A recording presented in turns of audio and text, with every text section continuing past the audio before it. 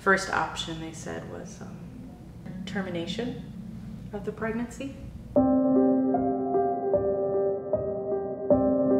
Caleb was kind of a surprise to us. We found out we were expecting our 4th child. We had our first ultrasound at 20 weeks, and our ultrasound is probably what kind of let me know that something was maybe a little different. And normal ones for us were like 45 minutes. Caleb's was about an hour and a half.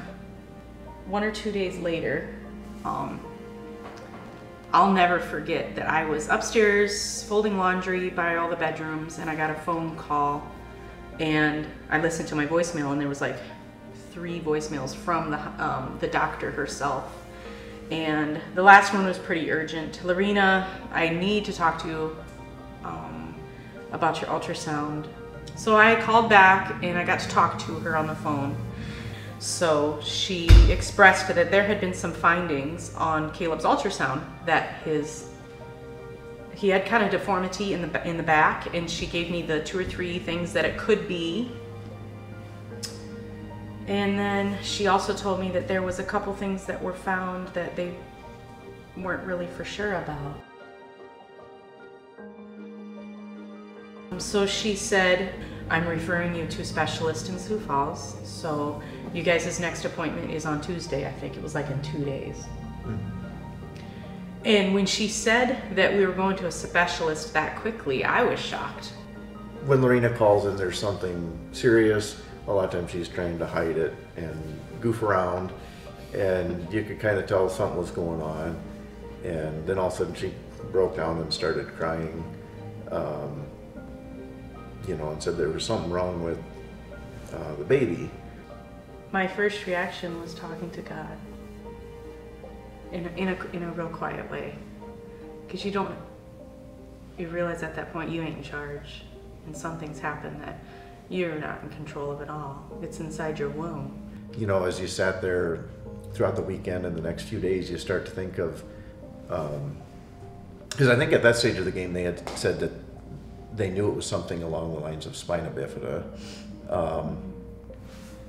So then you start thinking of the things that maybe they won't be able to do. You probably won't be able to, maybe not walk normal, or maybe not walk at all. And then you think of the things that means, and you think back of all the times in your life, and you're like, well, man, that would really kind of stink if you couldn't have those experiences. Every time you go, they focus on the baby's defects. They focus on everything that's wrong. Tim asked George one night, before we went to the specialist, what should we name him? And George said, Super Caleb. And then for the middle name, I had a favorite grandpa, his name was Everett. And we'd never thought about using that name before, so we picked it.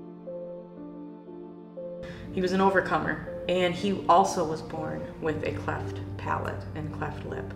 And so when they told us at the specialist that day that this baby that we had just named Caleb, that he also had a cleft lip and cleft palate, it was just like a move of God come over me to remind me, I know what's going on. There was a song that kept going over and over and over in my head, Great is Thy Faithfulness, the old hymn. But the words just kept meaning more and more and more the farther that we went on, and it was really cool.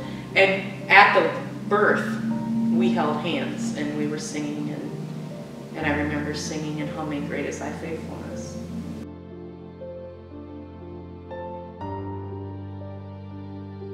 So he was born, beautiful baby boy, and they let me hold him after like 5 minutes. They took him, cleaned him up, and I remember the doctor over here pointing to a specialist over here and said, let mommy hold him.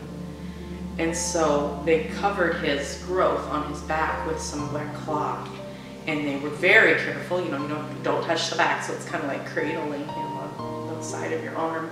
And they brought him over to me carefully, and I got to hold him. And they were feeding him with the feeding tube of the milk that I could pump for him, and that That was what he had. So he was on his tummy for the first 3 days. And then I would go down there and I pushed for them to release me early. Like, I'm gonna be with him. So like by the second day I was with him in his room. And before the lactation consultant came in, I asked the nurse if I could hold him again. So then I tried to nurse him and he latched on and started drinking. And at that moment, the lactation lady came in for the first time, and she came in with all of her fancy bottles to start feeding him, and she was pretty shocked. Nobody with cleft lip or cleft palate feeds their babies by breastfeeding, and he did throughout the whole thing.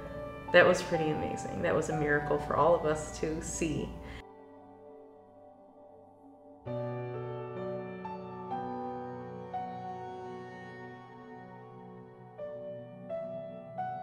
We found out that he is also missing the corpus callosum in his brain. That can affect a lot of things. They told us it's a pretty wide spectrum of effects that it can do.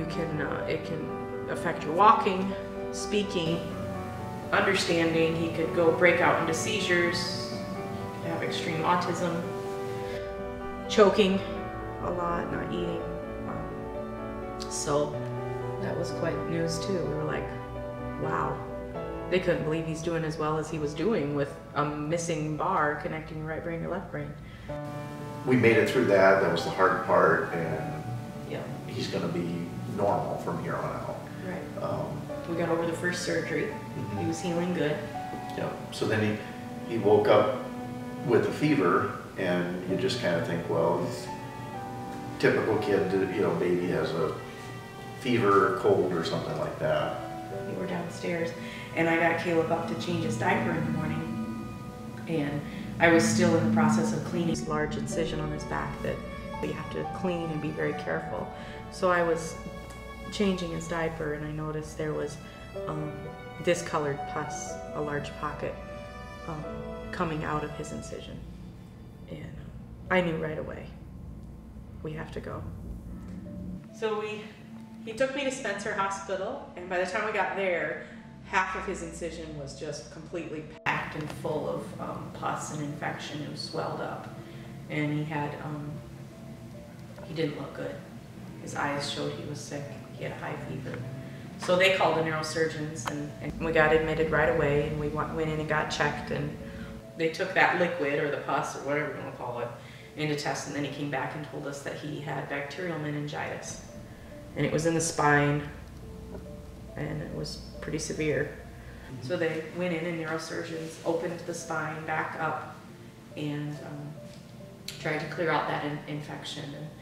And so they had said that there wasn't any more infection and sent him home. And they brought me in the room, and they're like, we're going to hook you up with a local nurse that's going to come and help you do all these medicines. Well, they couldn't find one. We live out in the country, and there was no certified nurse in our area to work with pediatric or to do all that. So they came in and trained Tim and I how to administer all of this medicine. One of the things that goes with spina bifida is they can get hydrocephalus, and they put a shunt in there to help drain the brain fluid. And so through the process of this checkup, the neurosurgeon decided that he needed to have a shunt put in. When they do that, they take a sample of spinal fluid and just test it to see if there's anything in it. Well, in the process of the test, they found out that there was still bacteria in the brain fluid. He was already on 2 of the strongest antibiotics that they could give a baby, and then they told us that he was also fighting this new infection in the brain, in the spinal fluid, that was antibiotic resistant, a superbug. Mayo Clinic Rochester Pediatric Department came and got Caleb and I about 11 o'clock on Friday night. So we flew to Mayo Clinic in Rochester late that night. Caleb was very sick. It was a very significant time. I didn't know if he was going to make it. We went up in the air, and I looked out the window, and the song that came to my mind was Jesus, you're the center of my joy. And I started singing it over and over and over, and the verses came to me like I'd never remembered them before. And it was this amazing peace that God gave me. We went in, and they gave us our room, And within about 20 minutes, a neurosurgeon and her nurse came into the room and talked to me about Caleb. And she said, he's on the strongest medicine that we can give him. Already fighting bacterial meningitis, and now with this superbug in his brain fluid, we don't know what else to give him. And he's gonna have to fight it. I called my husband, of course, let him know everything. I got on Facebook and I said, prayer request for Caleb. I need faith-filled prayers. He needs healing. At the time, they were draining his brain fluid into a clear bag. And the brain fluid, when it was full with that infection, it had floaties in it, and it was really cloudy.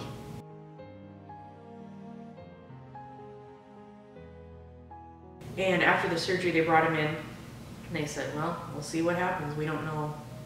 You know, he's got to fight it. And one morning, the next morning, I woke up and I looked at that bag, because they would come and clean it out. I looked at the bag and it looked completely clear. And the neurosurgeon came in and talked to me for a little bit, and he took his sample that day. And within about 20 minutes, I looked down the hall, and here he is, like sprinting, running to the hospital, to our room, and it had big clear doors. And he was like excited, but didn't know how to tell me, and didn't really believe it. He's like, the results show us it's completely clear and it's gone. We don't really understand this, you know. This doesn't make sense to us, and we can't always count on these tests. So we're gonna keep you here for at least another week, for 7 more days, and we'll come in and test the fluid every day. And that's what happened. He was completely cleared of that infection.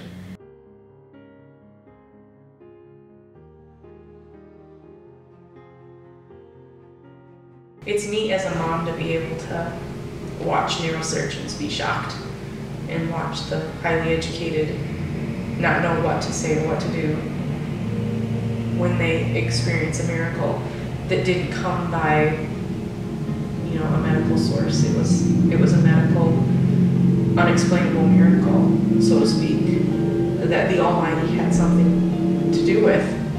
And I count that an honor, you know. I count that an honor, I guess, to be able to be a part of that. It's pretty cool.